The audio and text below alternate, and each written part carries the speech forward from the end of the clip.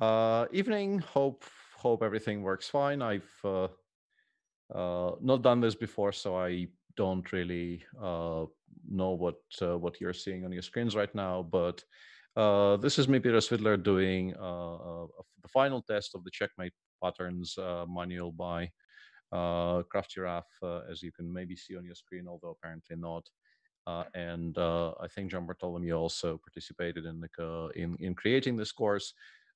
This is the final test, so the conditions are somewhat relaxed as puzzle courses go. If you get things wrong, you just get things wrong. You don't get disqualified. So uh, I am hoping I will crawl to the finish line. I was given a timeline of an hour and told that if it takes longer than an hour, it's fine. If it takes less than an hour, is also fine. I don't know what.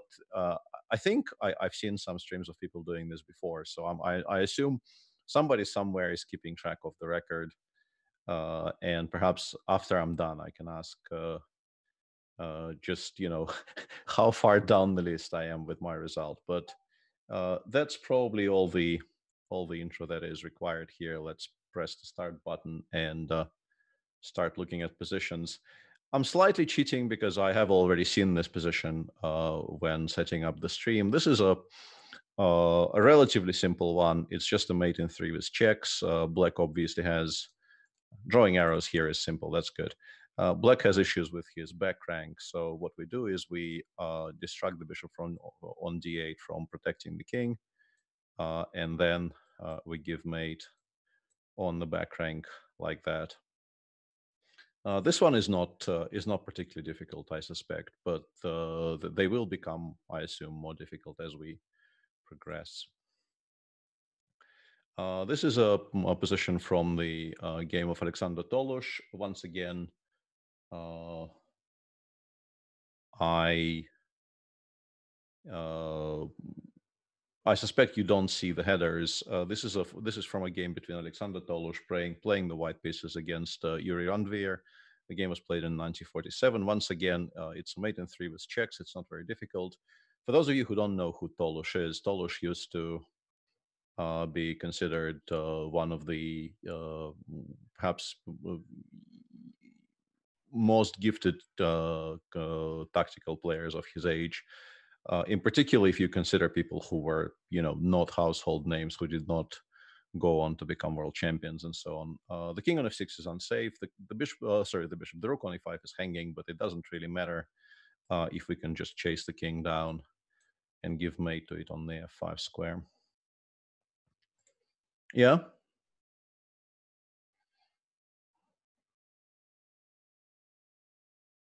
Yeah, I had a look at the stream, which is why I'm telling the people who play. I think maybe some information about the position is useful. I could stop doing that, but when I have something to say about the people who played the game, I will perhaps say something. This is a position between two, I suspect, Dutch players, by judging by what the names look like. I suspect Black is winning with almost any kind of a normal move, but since this is a mating pattern, it's reasonably easy to figure out what you're supposed to do here. You can start by bishop f2 check, but then after king e2 you don't really have follow-ups. So what you should do instead is start by queen h4 check, which looks like we have just given up a full queen. But what it actually does is it gives me in this position an opportunity to play knight d4 check, which wasn't there before, because knight on f3 was controlling that square. And now we have knight d4 and knight c5 mate. And Chessable tells me I've leveled up and I have reached the rank of keen learner. I am very proud of myself. This is a very famous position. This is a position from a game between Kasparov and Smirin. I probably would have been able to remember that Gary played the white pieces here, and I do remember the solution, which is kind of useful, although I suspect I would have been able to solve it anyway. The bishop on h3 needs to land on e6 with obviously decisive effect, but currently the rook does not have very good squares. We cannot give a check from e8 because the queen controls that square. And the king has, some cover because the pawn on h6 is still alive. So I think what you do here is you start by taking on h6, which removes the cover and also creates a threat of bishop b6 mate because rook on h6 was covering all the squares on the h file. And now we just come in and deliver mate with checks. I think queen f7 is efficient enough here. Queen f7, and now we go bishop f5, drag the king to some kind of an unfortunate square, and chase him down with checks and give mate on the f7 square.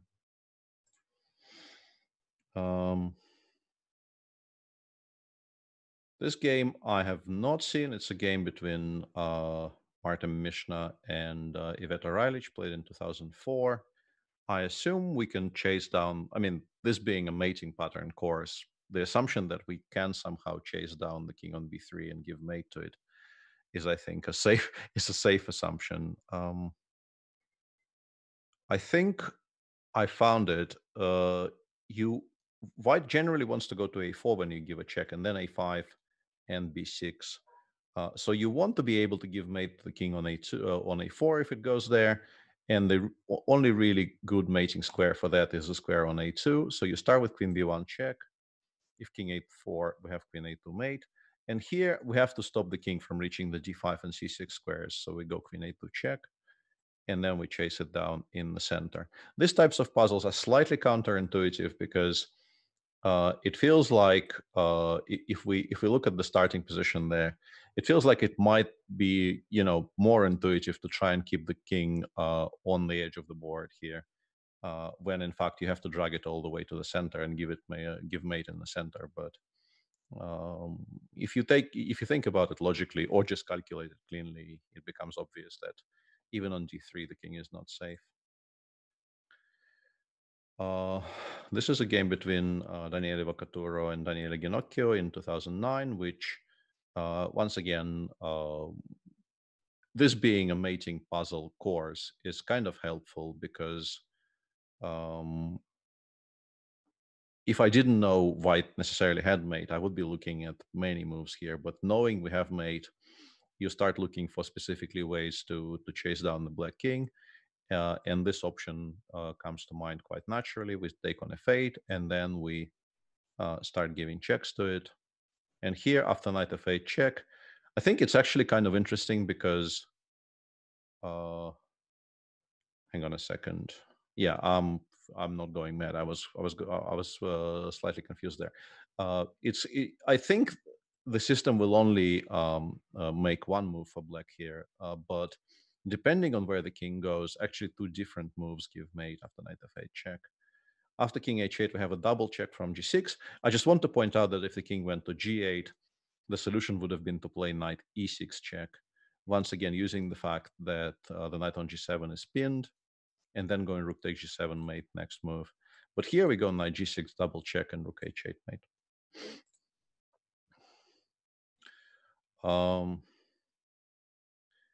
This one looked very easy for a second and then started looking slightly more difficult and then became easy again. When you have the option of going knight g3 check in positions like this, you obviously immediately think this is winning, and it is actually winning. But after knight g3 hg, my first instinct was we just play queen h5, but then white has knight h3. So you have to do it slightly longer. You have to play rook h6 and then give up the rook as well. And then the queen in conjunction with the knight delivers the final blow. This is the very end of a game I have a feeling I'm supposed to know, between Areshenko and Bocharov, which it doesn't say where it was played, and I'm instantly, trying to figure out if maybe I was there present at that tournament, but I don't think so.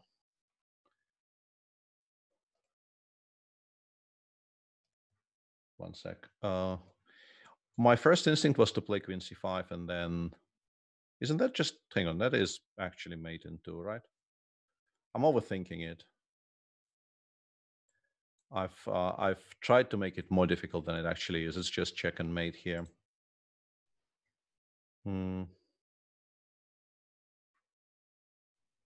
This one is slightly trickier because, hang on a second, something is annoying me here. I'll just mute this altogether because it's making weird sounds in my ear. Um, my original thought here was that we have to do something connected with the idea of bishop g7 and queen e8, but rook takes g7 and then rook g8 appears to be covering it quite comfortably. So I'm guessing this is one of those weird puzzles where the first move is a capture. And as somebody who has solved, a number of studies in my life, it is just very, very difficult for me to start calculating a first move in a study when the first correct move is a capture. But I think the solution actually is to take on e7.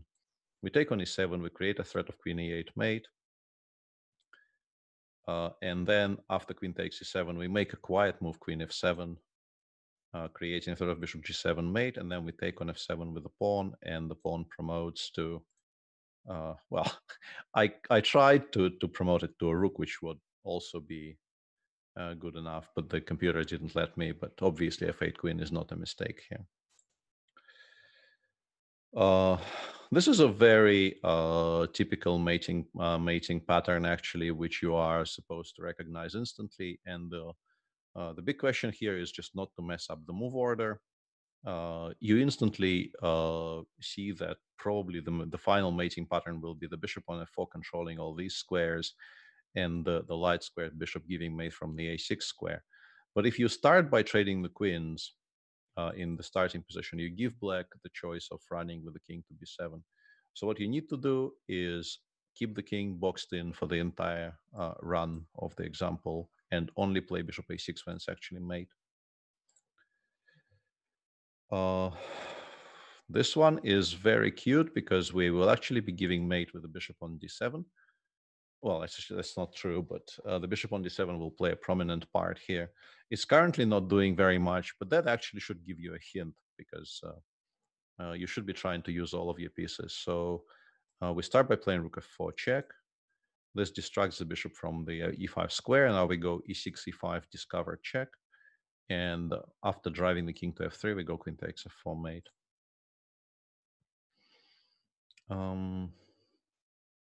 What are we doing here? I think it's just a mate. Like this one is not very difficult. You cannot give white any tempi at all because obviously white is threatening to give his own mate in the center. So your every move is supposed to be a check here, which is why you always start with c takes d4, and then you make sure that the king doesn't run towards the c3 square, and then you finish it off on the e3 square with d4 mate. This one is, once again, the most noticeable quality of this position is that black has really nobody defending the back rank apart from the queen on e8. So we distract the queen on e8 and we deliver mate on the back rank.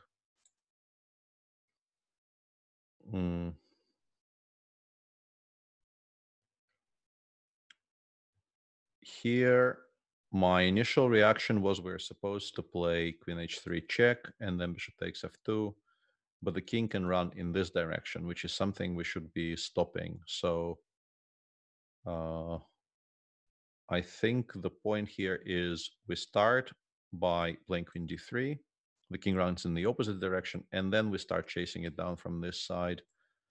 And in this position, it's important to drive the king, the knight to f1, because we need in this position, we need to cover the c2 square, which is why I forced white to play knight f1, and now queen e2 is mate.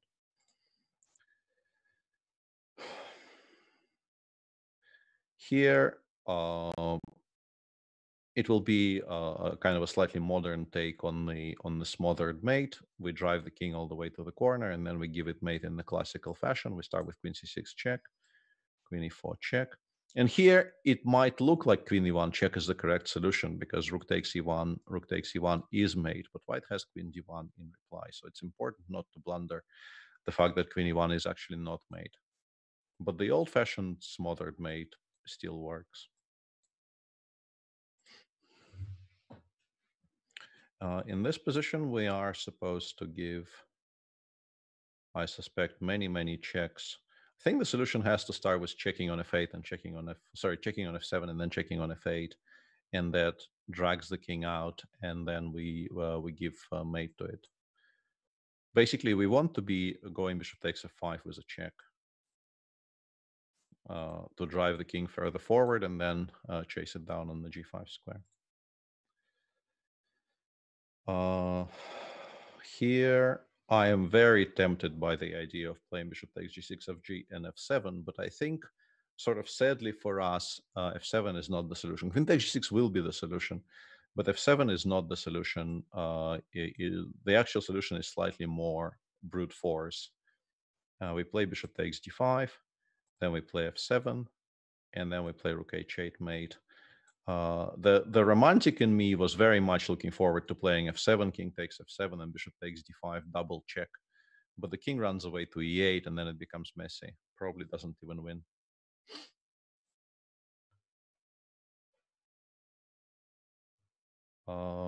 In this position, I think the solution quite simply is we go bishop f6, and there's no defense against bishop g5 mate. And black has no checks to prevent white from actually landing the bishop on g5 with mate.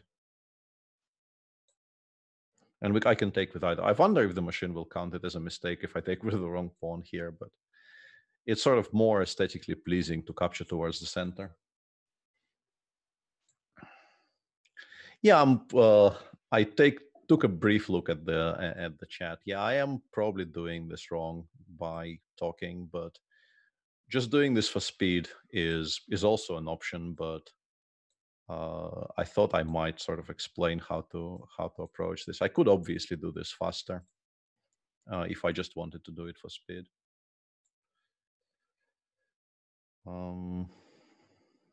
I think we're supposed to play h5 rook h1. That's not the way. We cannot afford to allow rook h1, so we start with a check. But we also cannot afford to let the king get back to the f file. So I think we probably go rook bf2, and then we deliver some sort of mate with pawns.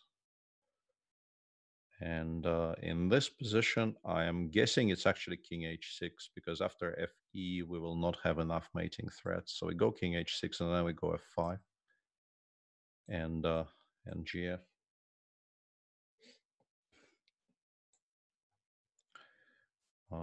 This is a very important setup to actually know and recognize. It happens in a variety of fashions. In this particular case, basically, we don't need very many pieces to deliver the final threat to the king. The bishop on f6 and the rook will be enough. So what we actually need to do is just to remove the bishop from g7, and the most efficient way to do it is to play queen h6. And then after rook takes h6, nothing can really stop us from getting rook h8 mate in.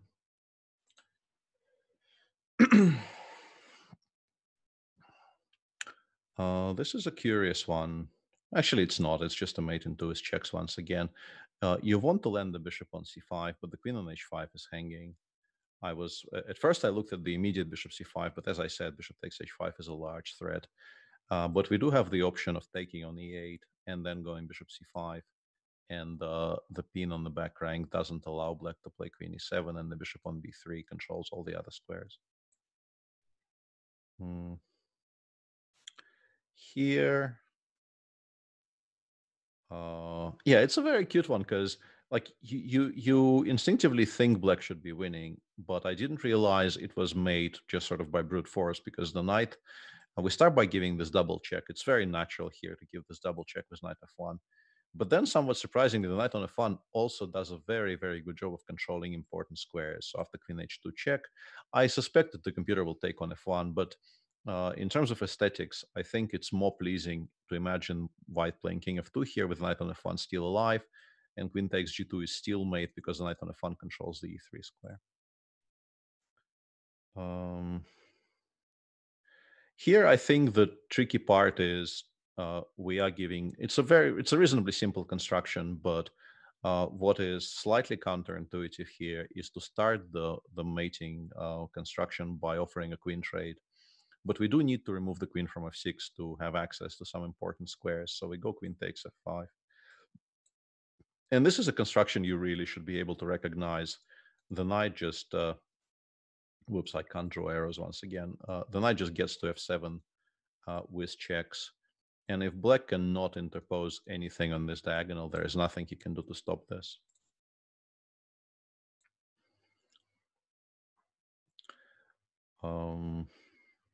Once again, this being a mating pattern course, you have to assume you have to start with checks. So I'll play rook f7.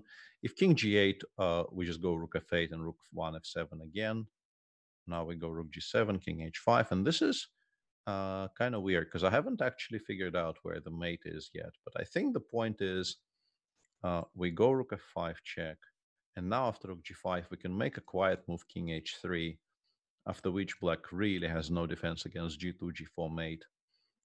This is a cute one. This one I like. Black can take a number of white pieces in their position after king h3, but regardless of what they take, we always have g4 landing the final blow. Here, it's a game in which the black pieces were played by a good friend of mine, a Ukrainian grandmaster, Vladimir Baklan. I think the first game I played against Vladimir was in 1990, maybe even earlier than that. I suspect much of our chat was not yet born at that point.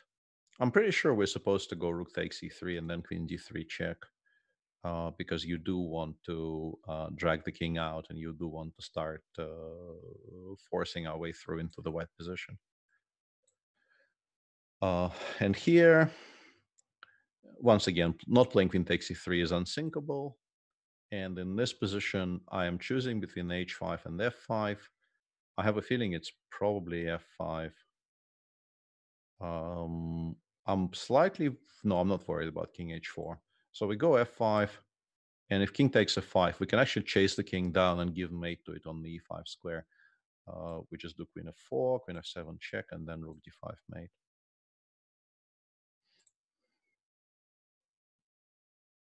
I have a feeling I'm supposed to know this position, but I don't actually.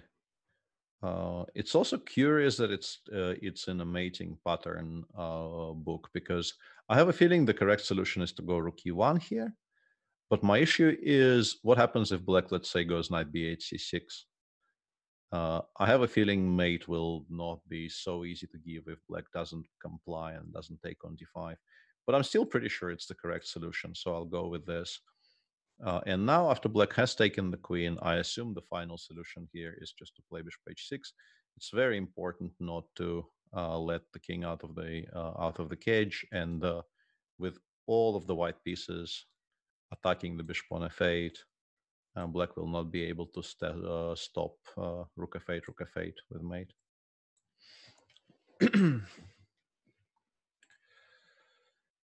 This is a very, very famous setup. I have once lost a bug house game to this mate, which is quite impressive. If you consider, I had a full hand of pieces. This happened to me, I think it was 1988. I was playing bug house. We had a training camp before a junior tournament, and my opponent was Konstantin Sakaev, who I assume some of you will know. And he did this to me in a Buckhouse game, and we both were sitting there just marveling at the board, because even in Buckhouse, there is no defense against this particular mating mechanism. You start by playing queen g7 check, because it's such a short check, nothing can interpose, and then you go knight d4 f5 double check. Once again, Buckhouse or no, there is nothing you can do about it. Now, actually, in this position, both of these things are made. But yeah, I remember feeling, this feeling of wonder when I realized that no matter how many pieces I have in my hand, this is still mate in 3 that I can do absolutely nothing against.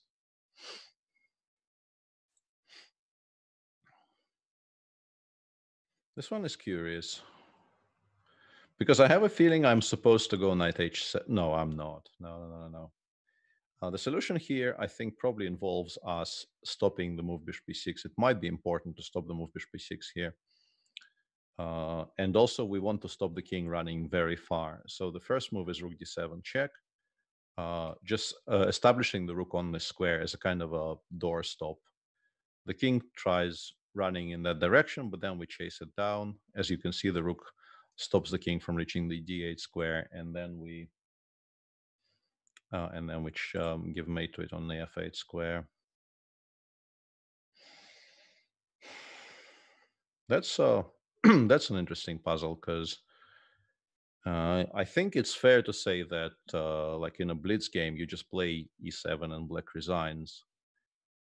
But I'm wondering if there is a stronger move here somehow, which is forcing like an that wins even harder somehow than e7 does. But I don't think it really is. Like if it's one of those situations where like if e7 is wrong, you don't want to be right. Um, and yet, if rook e8 once again, we can just go back to our fail safe and deliver smothered mate.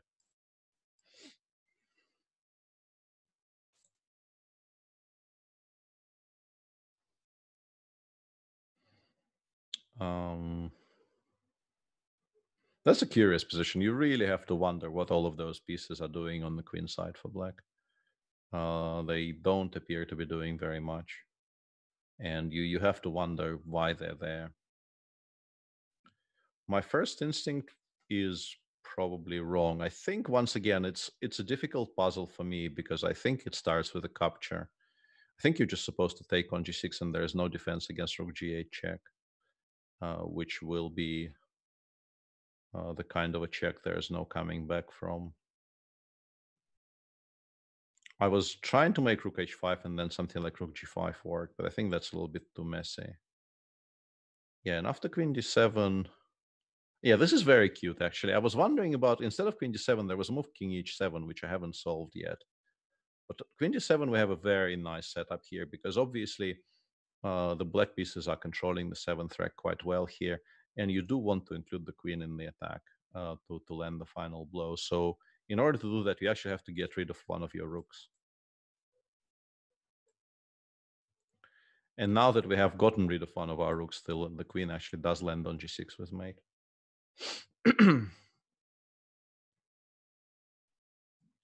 Yeah, this is once again something that it's probably useful to recognize. It looks very, very logical to take on h7 with the bishop and give a check here. But then you stop for a second and you ask yourself, wouldn't it be better if we could take on h7 with a queen here instead of a bishop? And that should land you on the idea of playing bishop d5 check. And then you do take on h7 next move. Mm. I think this one, once again, it's all very logical, but the one finesse here, you obviously start with queen h7 check, but now after king f7, the king is threatening to go to f6. And if you start with bishop g6 check here after king f6, I suspect white is not doing poorly, but there's no mate. So what you start with is actually knight e5 check. And only after bishop takes on e5, now we go bishop g6. We have ensured that knight e5 has been met by bishop takes e5, and now we have d takes e5 as a final move in the puzzle. I wonder what number that is. I wonder if there is a way to see which puzzle this is. This one is a variation on a very, very common theme. I think the most beautiful game of this type is the game between Taimanov and Karpov and Taimanov, I think, in which Taimanov did this mirrored, I think, on the king side. Basically, the solution here is to go, once again, knight b3 check, making sure that the a file becomes open. And then we take this knight on c8, and there's really no stopping the mate on the a file. But I think the Karpov Taimanov game it's definitely more famous and it's slightly cleaner than this. But maybe there was a way to stop mate with some heavy material losses, whereas in the game we are solving right now, there is no way to stop.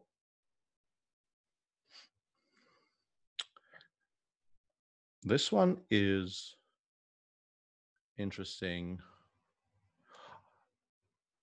I guess we just give mate on the b7 square. I tried looking at something like bishop takes b7 here, but it gives black a little bit too many options. And sort of slightly sadly for us, the solution is just to give very many checks in a row. We start with queen e6, and the king starts running towards the a7 square, but unfortunately, even the a7 square is not safe enough, because in this position, as usual, we can use the fact that the pawn on b7 is pinned by playing queen a6 and queen takes.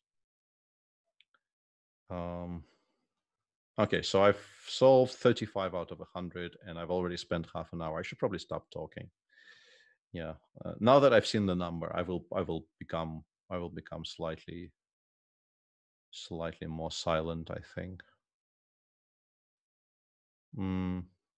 It's a combination of d7 and rook b2, but I wonder which order is the right one.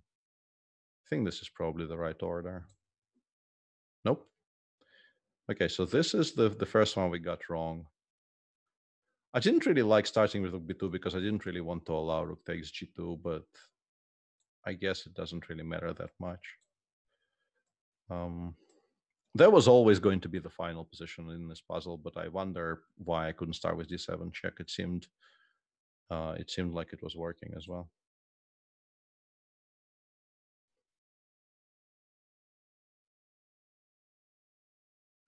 I think the solution here is go rook e6 and then bishop g7 and rook e8 mate.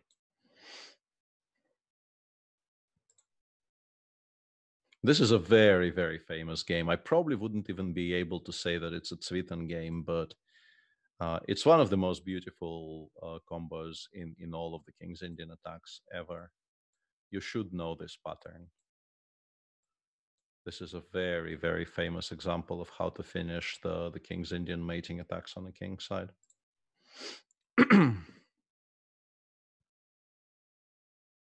Huh. I very much would like to play queen a3 here, and I actually think it's the correct solution, creating a little bit too many threats.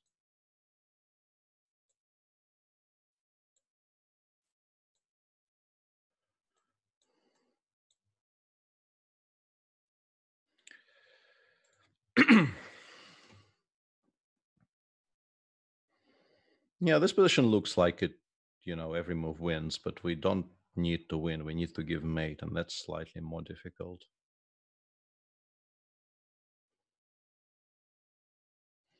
But it's one of those where you feel like if you give enough checks, one of them will eventually be mate. It's not very scientific, but it's how you generally feel about positions like this. I want to play queen e3 check, but I don't currently see the solution after king g2. Is there something stronger?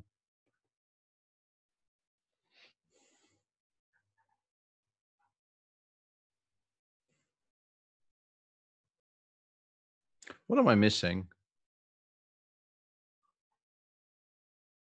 It's very annoying. Maybe we should go, yeah, knight h3 is... I somehow just assumed the knight was somehow pinned, but it isn't. It definitely isn't pinned, so we can go knight h3 and just do that. Rook f7 feels like it's a slightly optimistic solution here. White was winning on the previous move, and now he no longer is.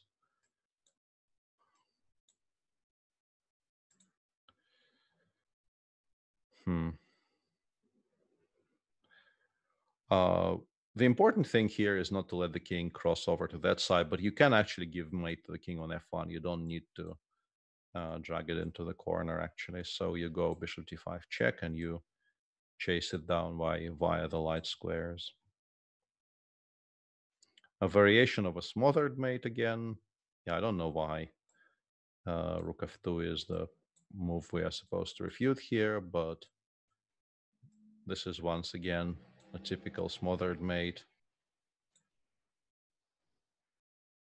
This is also a setup which is sort of instantly recognizable because you want to use all of your pieces, and you want to include the queen in the attack by perhaps attacking the h7 pawn. So you go queen h6. If black takes, we go rook h7 mate, and here we have knight g6 with a mate.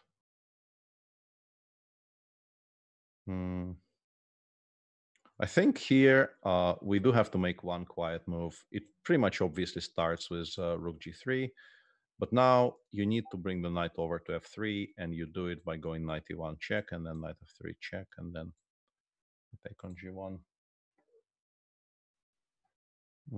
Here I'm guessing the trick is, yeah, you just have to figure out that you cannot play knight f6 check, because after king h4 you run out of checks. But if you go knight g7 and then knight f5, we can actually chase the king down on the h5 square.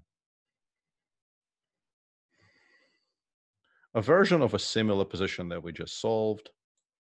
Once again, the trick is to get the knight over to f6. And then we give mate. Here I'm very tempted to go with knight f6, but actually the solution is knight g5 and then queen h5 mate, once again using the fact that the bishop on b3 takes away a lot of squares. I want to play bishop c5, rook g2, and queen h2, and I think it is the correct solution. And it's a variation on the theme of the position where we played bishop d5 check and then queen takes h7, because the bishop on d6 is basically in the way of our mating pattern. So we just give it away to make sure the queen reaches the h2 square. This one is slightly trickier because no immediate obvious solution exists. But I think we start by rook b7. We kind of need to brute force our way into the position of the black king. So we start by rook b7, creating a threat of queen c7 mate, and then we go knight d6 check, including this guy in the attack. And then we get there. Here it would be strange not to play queen takes a2, but in these types of positions, you have to know this motif. It's very important to recognize this motif. Stopping king d2 is hugely important. So you start by playing bishop c3, and then with the king safely locked in on c1, you chase it down and you give mate to it. Is this a good course? I think it is, Harry Taylor, and I'm enjoying it.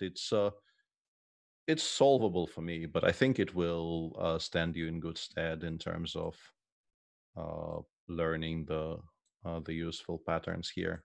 Yet another puzzle with the same theme of opening up the H file and giving mate on the H file. We've seen a number of those today. In this position, I think somewhat surprisingly, the most important piece on the board. Yeah, that's not true. It would be the same solution actually, even without the bishop on c1. We go bishop g6, lure the king out, and we go queen f5 mate. This one is also a setup that is useful to recognize the fact that if you land the bishop on f6 here, this pin will prevent black from being able to successfully defend the back rank. King c6. Okay. Like I want to play knight e5 check, but I don't know if I need to. But it feels to me that this being a mating pattern course, it is very sort of on brand to start by cutting away the escape via the d7 square. But I don't see mate after bishop takes c5, which is bugging me currently.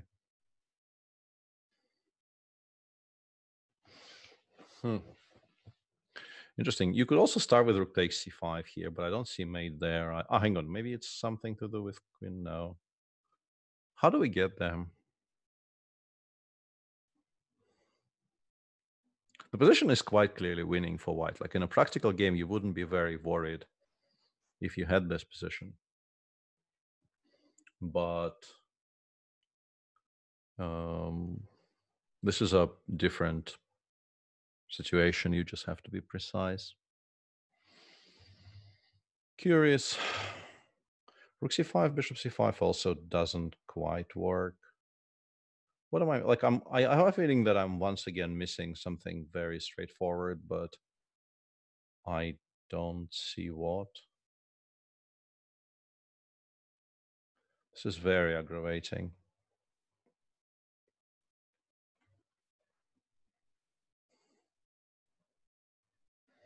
Knight e5, bishop b5, rook c5, king c5, and we are running out of ammo.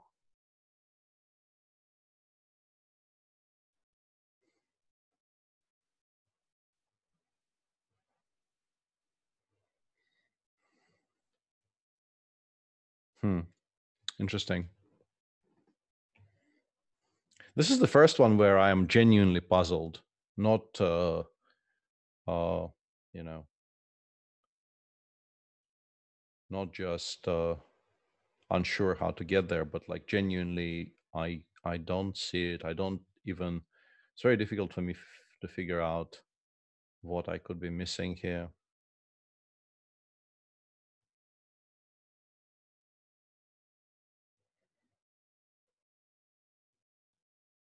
Hmm. I have a feeling I'm somehow supposed to end with the queen landing on f3 and giving mate that way, but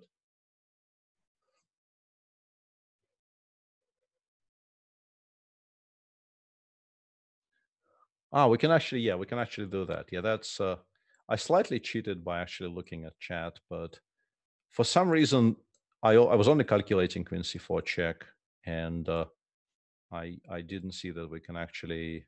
And here the final finesse, we obviously don't want to allow queen a5, so we start with this check. Yeah, I mean, seeing 95 is not a problem, but for some reason for me, queen c3 check completely fell out of my field of vision. I was calculating queen c4, king b6, and then there's no mate. This is a live-on game against Vladislav Kovalyov. Feels like I probably should know where it's from either, but I don't. I'm very tempted to start with bishop g6. Hang on a second. No. It's very beautiful. We can go queen h7 and then bishop g6.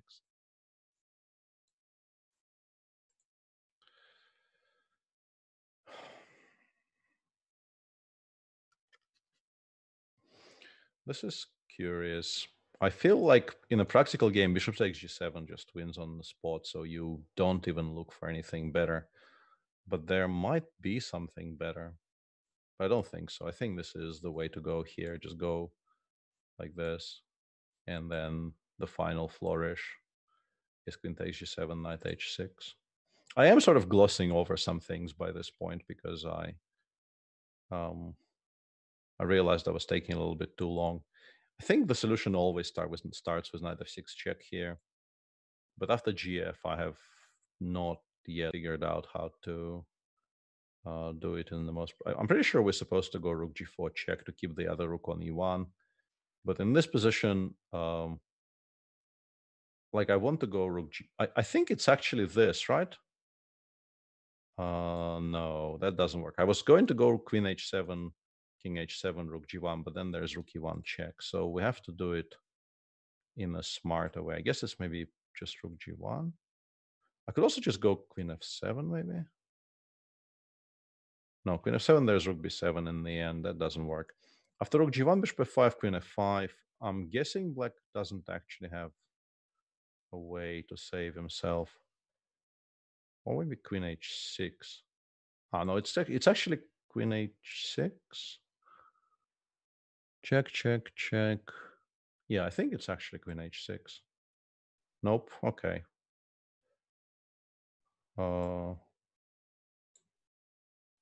Yeah, that was my first solution. Then I decided for some reason to fine tune it to something which wasn't working. I think the trick here is not to second guess myself too much. That was always going to be my first instinct. I think this is a reasonably famous position where it looks like white is supposed to go for some kind of a positional attack, where in fact there is a brute force solution.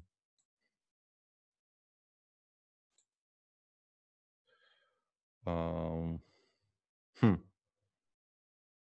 Interesting, because you want to give this double check, but it does not actually work as well as you would ideally hope. And I have a feeling that, like, I wanted to go knight takes d3.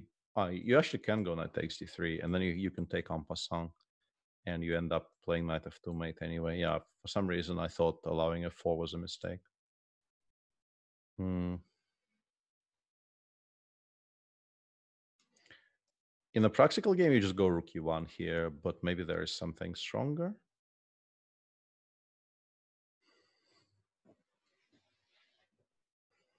It's just so difficult not to play rook e1 in this position.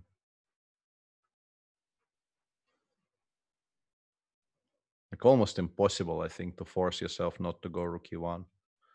And then just queen e8 and rook takes e6 against any move, pretty much. Or maybe queen e6, hang on. Queen e6, rook e6? No, you have to go rook e6. And then rook e8. And we end with bishop there, rook takes f8 mate.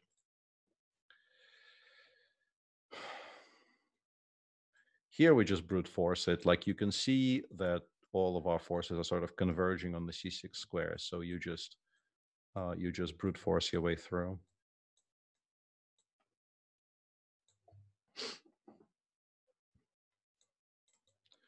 Pretty sure this is a very famous position, and pretty sure you are supposed to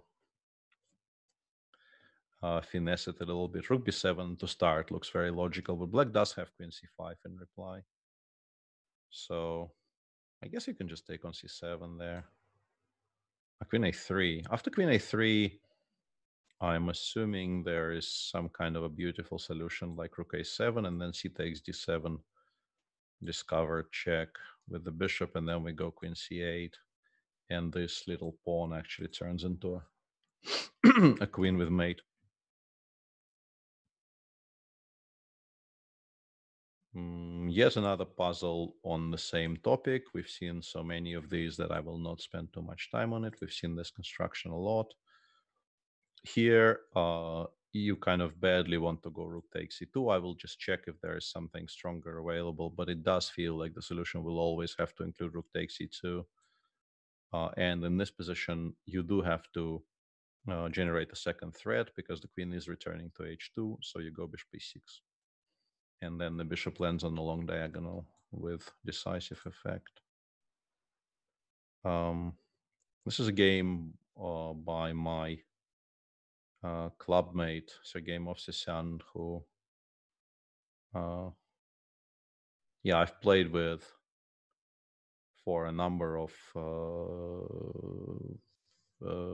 teams together.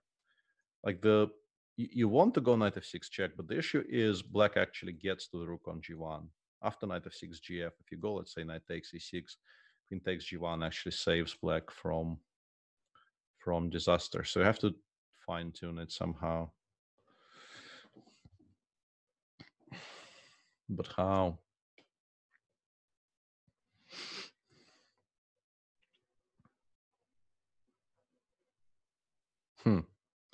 Interesting.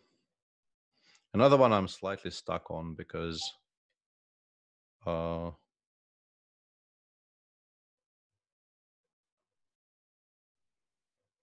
it's so difficult not to start with knight f6 or knight h6 here. They both look like moves you absolutely always play, but I don't actually see the follow-up for now. Kind of hard blanking on how we actually get there after knight f6, let's say.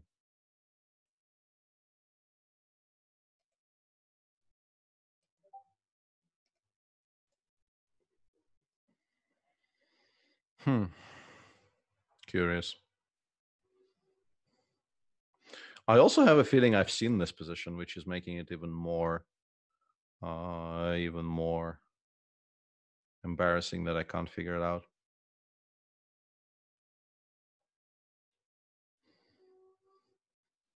I mean, yeah, I mean, we can take on c1, but it's just such a meh decision.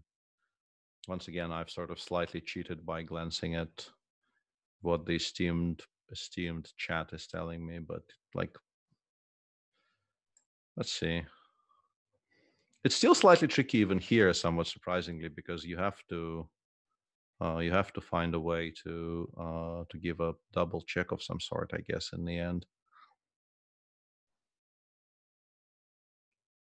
Is there a difference between knight f6 and knight h6? Don't really see it. Well, how is... yeah, that's That's actually very beautiful. That is, I could have returned to that idea later, but once again, if a practical player in me always wants to take on f6 with check here, because you can always return to f7 later. It doesn't really matter. But yeah, queen h7, knight f7 is very, very nice. This is a typical setup where you force a light piece. What? Ah, you have to do it in a. Whoa, that doesn't work. I was so sure that was good enough. So then my guess is we have to do it in this order, which is quite surprising that you have to do it in this order, but it's the same idea. Basically, you make sure that there's a piece on f3 so that f2, f4 is never a move. And then you do this. 95. I want to play knight h5, but I'm guessing I have to include something else first, but maybe not. Maybe it's good enough. It does feel correct. And then maybe we go rook e5, and then we return to the same pattern as in the previous puzzle. No? Why not? I guess maybe we can do it this way first, and now rook e5. I do feel quite strongly that it's supposed to be rook e5 here, and then bishop g6, and then queen h7. I'm pretty sure that playing rook e5 here also wins, but maybe somehow black can avoid getting mated, at least immediately.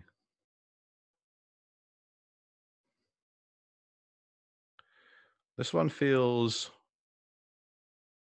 like it shouldn't be difficult, but it actually is trickier than I thought, because you want to play f4, but then the king starts running towards good squares. Guess we can do. Hang on. This feels interesting, but I don't know if it's good enough. What if black takes and then goes king f5 anyway?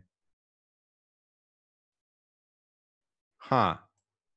This is very cute. We just go f4, and we actually give mate to the king on these two squares.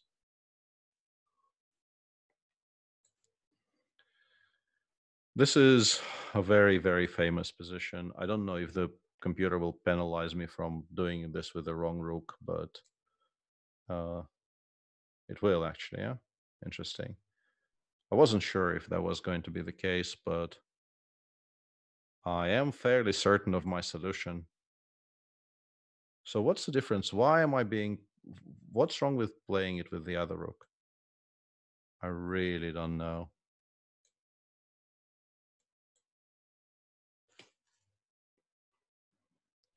I'm curious why rook a1 here doesn't work exactly as well. There shouldn't be any difference between those two moves. But we're not going to investigate too hard why it's insisting on the particular capture. Knight g5, queen takes c3 is where I'm currently slightly stuck.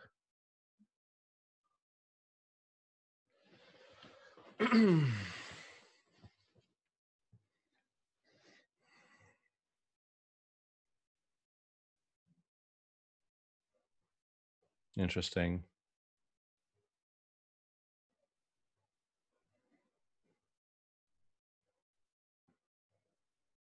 Okay, yeah. Last move being g7, g5 might be relevant. Thanks for that. Thanks for that. That's probably actually quite relevant because we do have the option of going fg. It's very easy to miss those little hints. And now there has to be a reasonably straightforward way to give mate, right?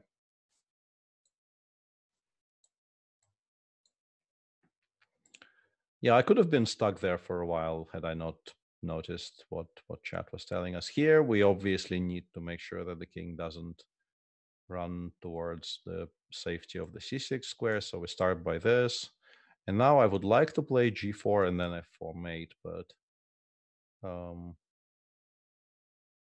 hang on, we can just give the mate with checks. Yeah, we can just get the knight over to e7 and then give the same mate.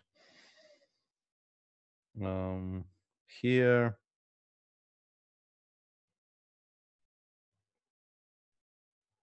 Okay. Huh. Rook g7. That's funny.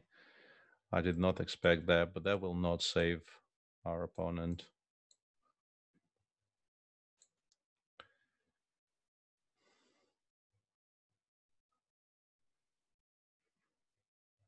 Hmm. I have a feeling I've seen this position, but and there's a number of things here which will win. For instance, I think bishop f5 is probably winning on the spot, but I don't know if that will be accepted as a solution. I'll try it because I think it's a cute enough solution.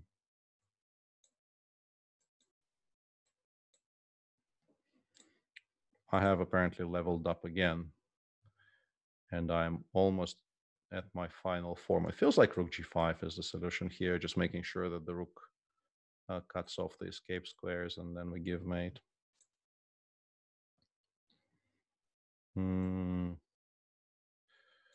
Currently, I'm only stuck with what to do after king g7. Is there a better solution here? No, I think we do this, right? And then this, and then this. Always starts with rook g2. And now I think the point is that this is mate, right? We cut off the g2 square, and then we chase the king down. I mean the f2 square, not the g2 square. Queen g5, I assume. My question for now is how we deal with g6, but we have the bishop on d3 actually gets to the h7 pawn here by giving up all of our stuff.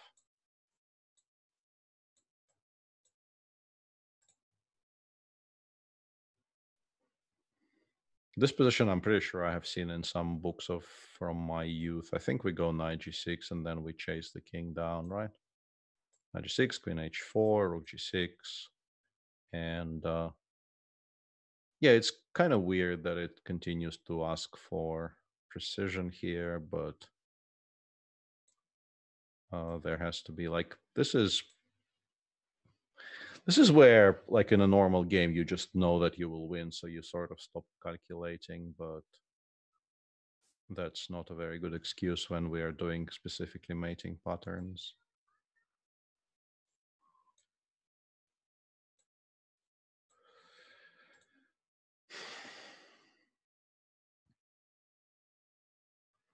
This one is curious because, like, this being a mating pattern collection, you want to start by giving up material, but maybe we're just supposed to play bishop takes e4 and say you're completely helpless, but he is not completely helpless. White has queen takes e5 as a source of counterplay.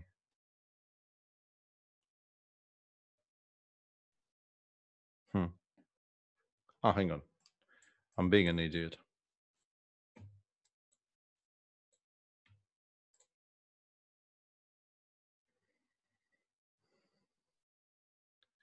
Once again, you're very tempted by a move like knight f3 check, but that actually is a counter check. You cannot allow that, so we do this instead.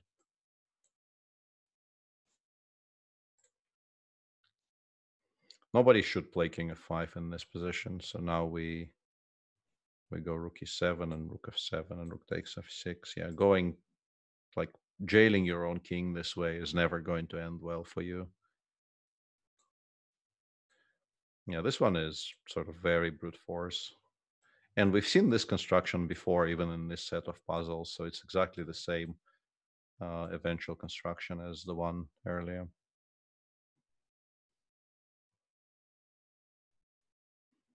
Has to start with rook f8, but after king g7, I am currently slightly undecided.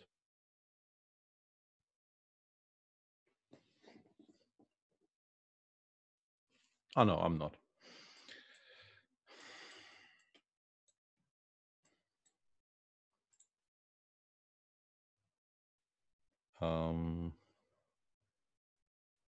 The king will get mated on the h file somehow, but the question is what discovered check we start with.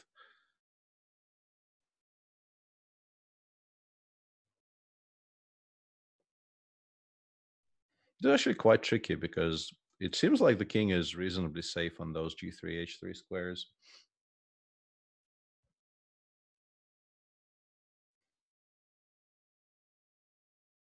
Not really seeing it so far.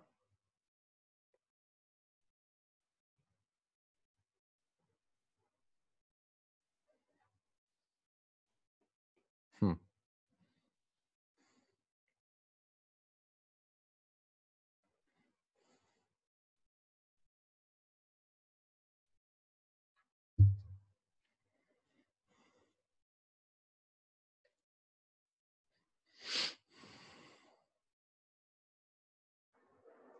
We need to somehow include the bishop on, like ideally you would want the bishop on c6 to also participate in the mating attack, but I don't quite see how. Ah, there it is. Yeah, we need to include the king in the attack. This one is the take on a very similar theme as the one we've seen earlier, but uh, like, is there a difference if I go c3 or king d1, for instance? I don't know. Shouldn't matter.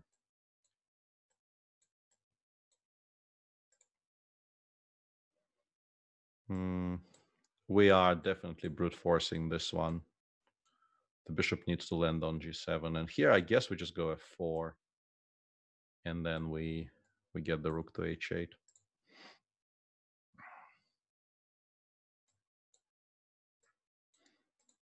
This is a kind of a typical construction, which once again, it's kind of useful to know this exists.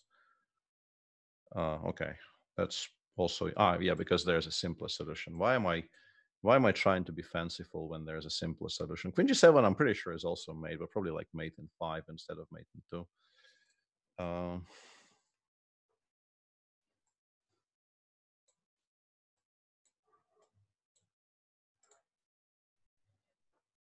Queen h7, I guess.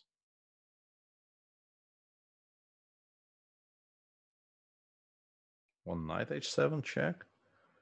Queen h7 looks like it should be the solution, so I'll play queen h7.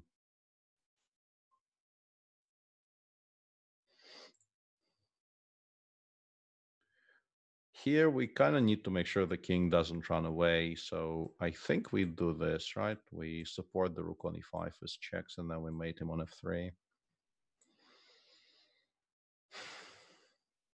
Has to start with bishop takes c6 because you cannot afford to allow king d7. I currently... it's very cute. Well, queen a3, come on.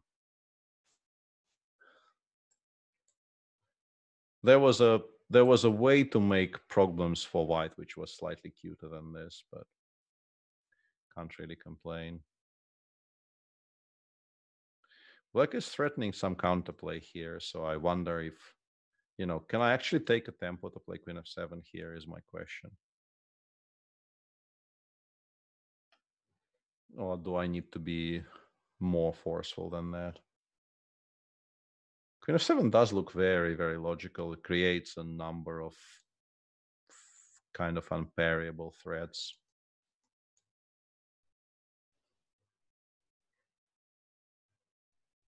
I wonder what I'm missing. Maybe I'm not missing anything.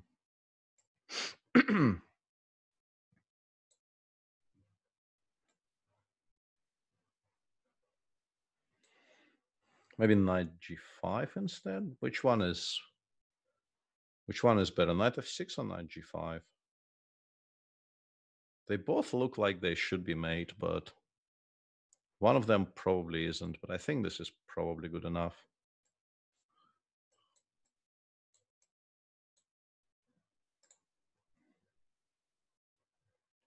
This one, we just need to get to the white king, so I'm not even going to think about my options very hard. I think we just go, I think maybe this is the one tricky question of the puzzle. We just don't take this bishop at all to make sure that white doesn't have any more checks.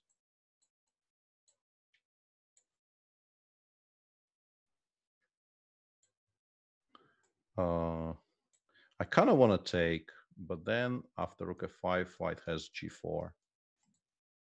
So what else do we have?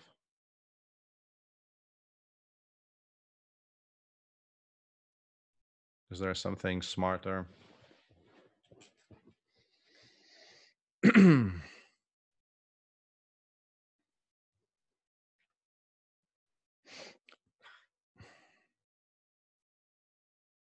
Maybe just go rook f2.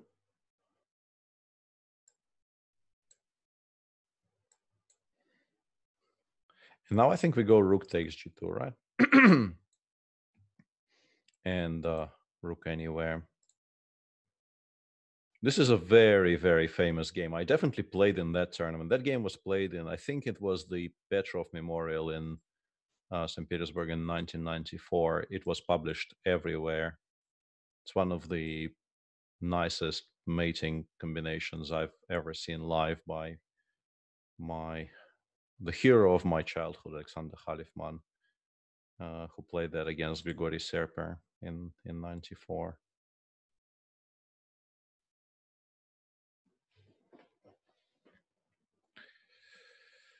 Kind of want to play 97 here. I'm trying to figure out if there is something wrong with my calculations, but I don't think there is.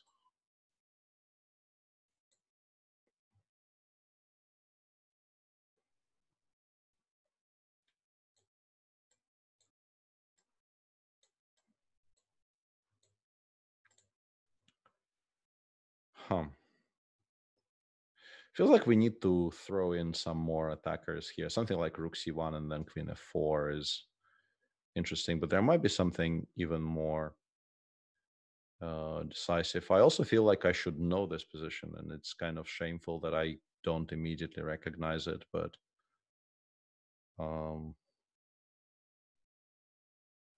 is there something stronger there? Like rook c1, queen f4 does look very, very nice, but I guess after g3 there will not be any mate.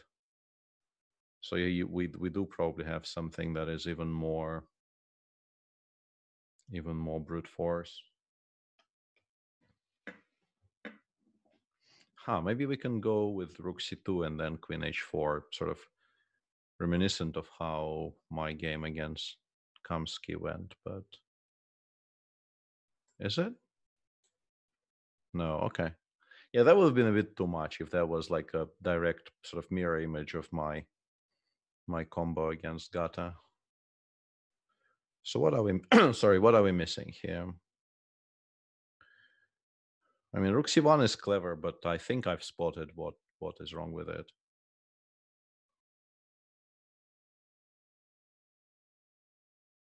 Starting with bishop takes g2 makes no sense because it only connects the white pieces even better. We can go queen h4 or queen h6, but then queen takes e5, bishop takes g2. And my issue is white even isn't obliged to take, but also I think king takes g2 is fine. Yeah. Maybe, no, hang on, no. That doesn't work either. Very confusing. Because I'm sort of running out of candidate moves here. Rook c1, rook d5, queen f4, g3. There's definitely no mate there. We might be doing good. Well, I mean, but we're definitely not winning.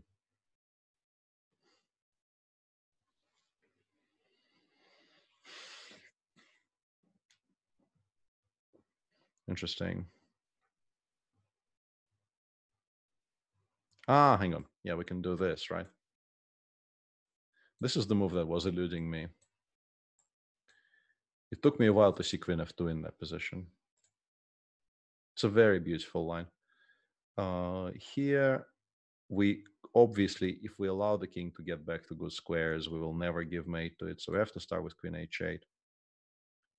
But here, I think we have to play some kind of a quiet move like queen f8, and there's no stopping queen f4, right?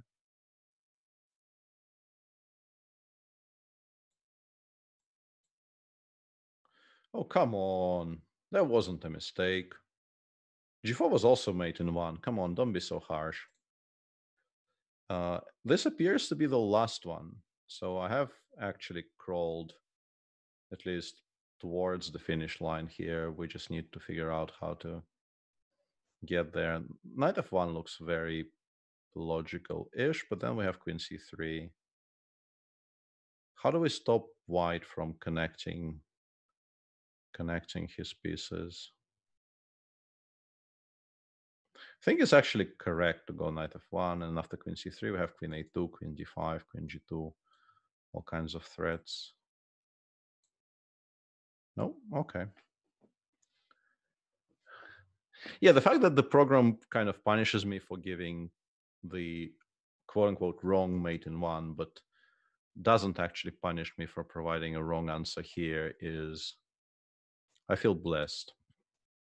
I feel like it could be much harsher with me at certain points.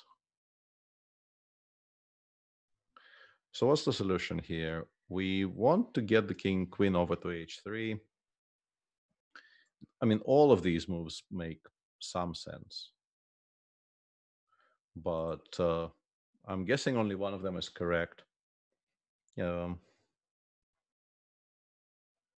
Stopping anything from getting to c3 might be the way to go, yeah.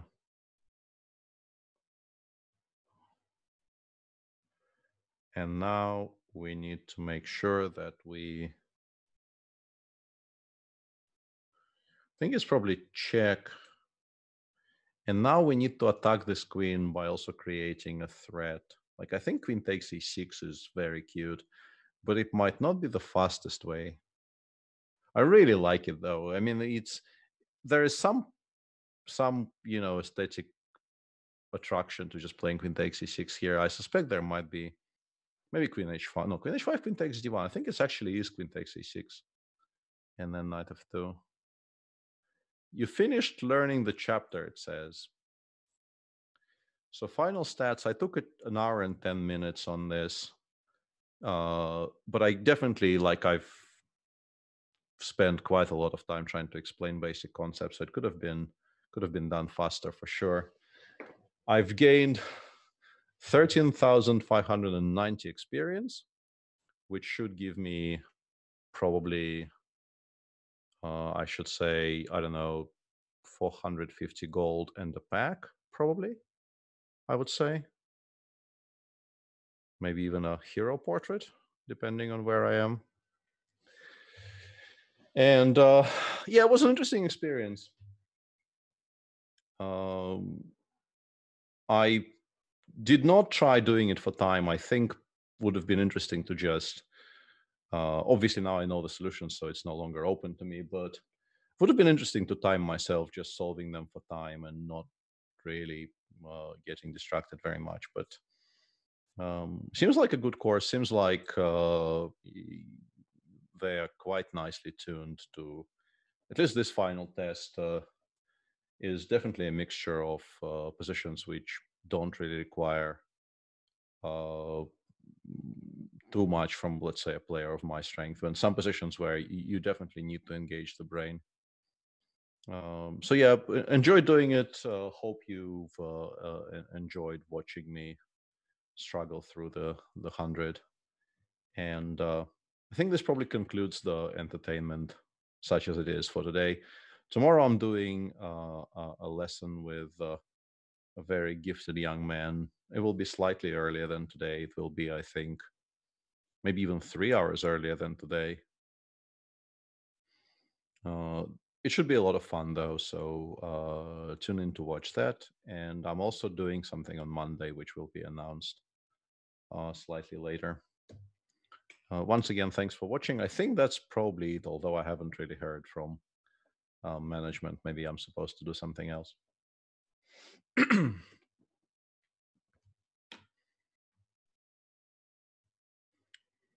I should make a screenshot of this though. No, that's, whoops, that's not it.